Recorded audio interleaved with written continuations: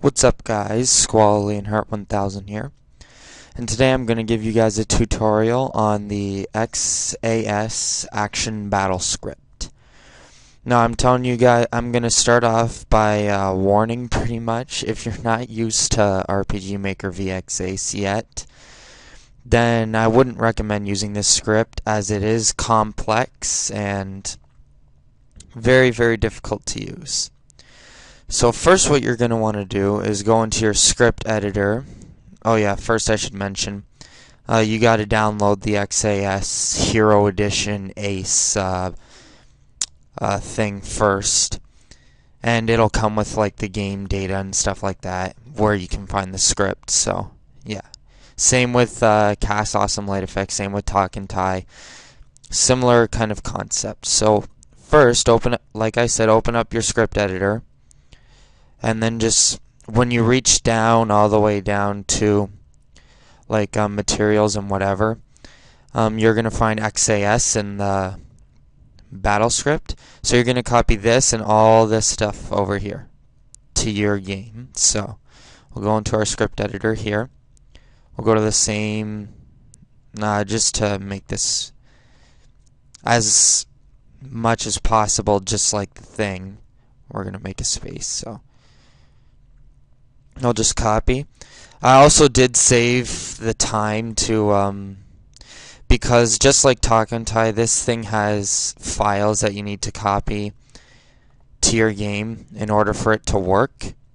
And just the fact that it would probably take me about, well, actually it did take me around 20 minutes to do it. And that would have been a lot of time wasted for pointless stuff, but I will show you guys exactly what I'm talking about after I'm done copying all this. So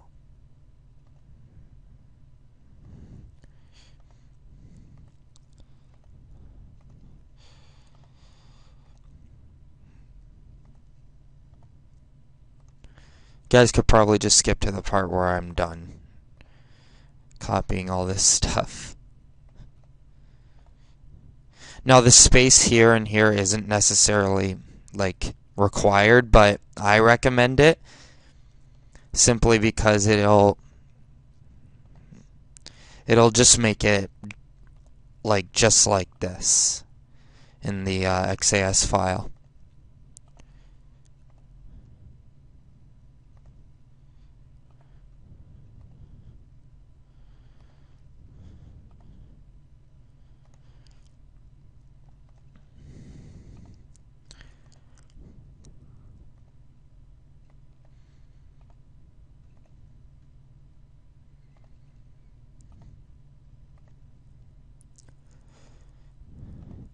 Alright, there we go.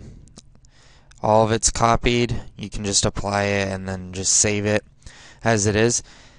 And now I'm going to show you what I'm talking about with the resource manager with all the files. So in XAS, you're going to notice all of these red files. All of them in this, and they are required for you to have. There's no real... The only ones you don't need are Battler's Alice, because you'll be using your own character if you want. And all the Alice ones and Hero. Those are the only ones you don't need. Everything else you need. So if you're using your own character, of course. Now, for sake of time, I already copied them all into my tutorial file here. And another thing you're going to want to do, and I made this mistake too when I first installed XAS Hero Edition. You need to start a new game file if you are going to use this script, or you're just going to have to completely redo it. If you made your map 01 data, which is map 001 right here, if you made that data like important, like if this is like your opening event or your startup or whatever, then you're just going to need to revamp it and save it so that all of these events that you see here, which I'll pull up right here on the tool map, are the exact same on your file. And I made this mistake when I used this thing for the first time. So first, I'm just going to give you guys a basic rundown of what it looks like. So again, for purposes, I'm going to go through the I'll go through the battle first, and I'll show you what basic battles look like. I'm not going to go through the bosses. Well, I'll go through one to give you a basic idea of what this script is capable of doing. So.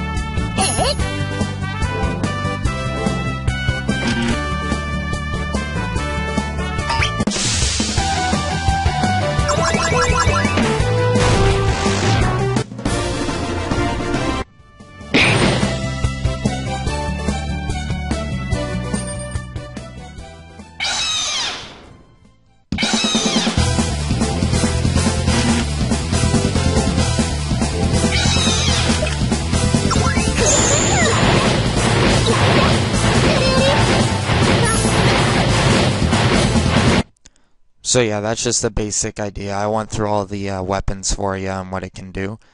And now I'll go through the shield stage, because this is something pretty cool, and this is kind of what another thing that this script is famous for. So this is just like the tutorial thing.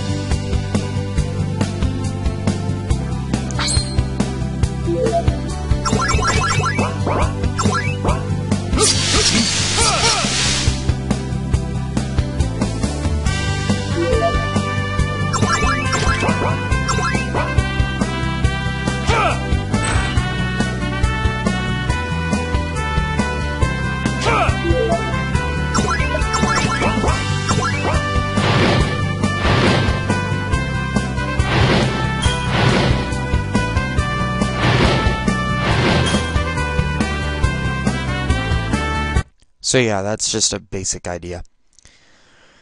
And you need all these events on it in order for it to work. Now what I would recommend, and this is what I did, but it works the other way too, is when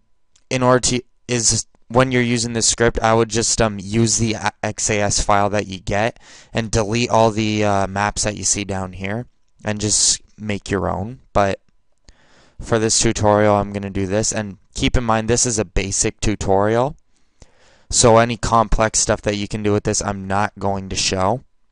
So starting positions, I'm just going to put my player there. And another thing for your weapons, for example, here's an axe here.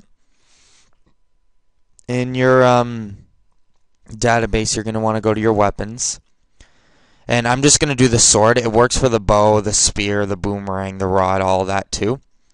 But this right down here in notes is very, very important. So we're just going to copy this because this is the sword data, and I'll just put it in place of this axe. And actors, I'm not going to change anything. So class, his starting weapon will be the axe. And yeah, that's important. And for enemies, another thing about enemies is you're going to want, so as you can see, this data right here. So this is the trap enemy, the one that you saw that was shooting fireballs and stuff like that. Ghost, I just renamed it just to test it because I was for my game that I was making. So you're going to copy this over here. And we'll move it over here to slime. And I'll also make a trap enemy. So yeah, the graphics don't matter because you'll be using it on the world map pretty much. So I'm just going to max everything out. I've never used trapped enemies, so not 100% sure if this will work, but it might. Who knows? So just copy the data from your trap enemy and just paste it right here. And we're going to turn this off, delete. And another key important thing is this is your enemy 1, this is your enemy 2. And I'll tell you exactly why that's important after. I'm pretty sure this is it for now of what we have to do in the database. So now what we're going to do is go back here. I'm going to create a basic enemy. So battle. So for example, right here, it says enemy 3 because that's what the slime data is, but we're going to do enemy 1 for ours. So new event, graphics. Again, you're going to have these later, so I'll just use ghost. The graphic doesn't matter as long as you choose one of the ones they give you. And I'm not sure if they did walking. Yeah, walking and step. So walking animation, step animation. This is going to be custom. Movement route, move random directions, and then wait. This is going to be repeating. And this one is at 4 times slower, I believe, in highest frequency. And instead of it being called event 1, you're going to do this.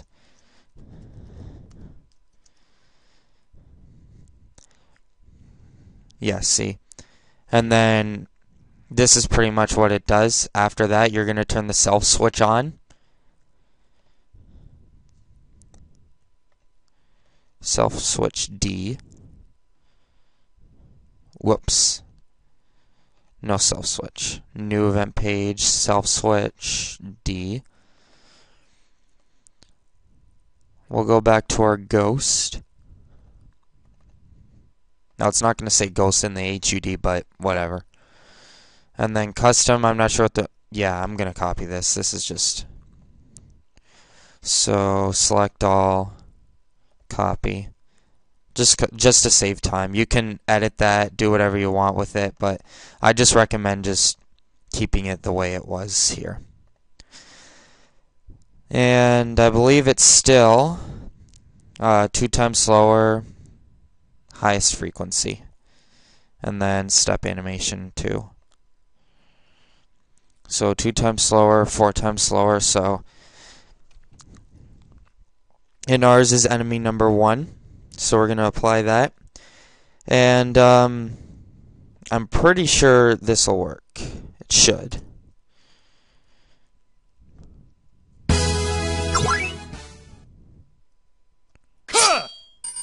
So as you can see, the character is slashing with the sword. And it was a one-hit kill because I made his HP way too low and his defense way too low. So, yeah, that enemy worked, and now I'll do the trap enemy. So I'm not 100% sure how to do this one, so I'll go back here. Demonstration and tools, so shield. Oh, that's it. Nah. So movement root is just turn right, script, shoot. So we're just going to copy this and paste it right up here. And again, this should work.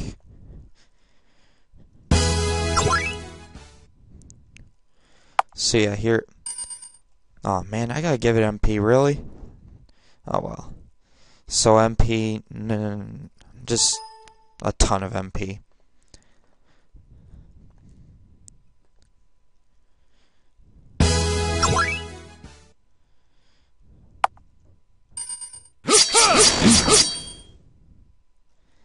Oh yeah, I think I know what's wrong. It's got to be enemy 2.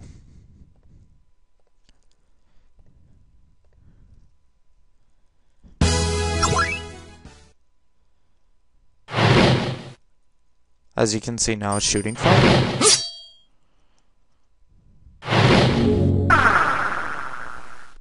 Except, yeah, you're going to need to fix a few things like that. But yeah, basic tutorial on how to use this. I'll definitely be making a part 2. So, like, comment, subscribe, whatever you got to do. Ask any questions in the comments, and I'll try to answer them the best of my ability. And, yeah, see you guys next time.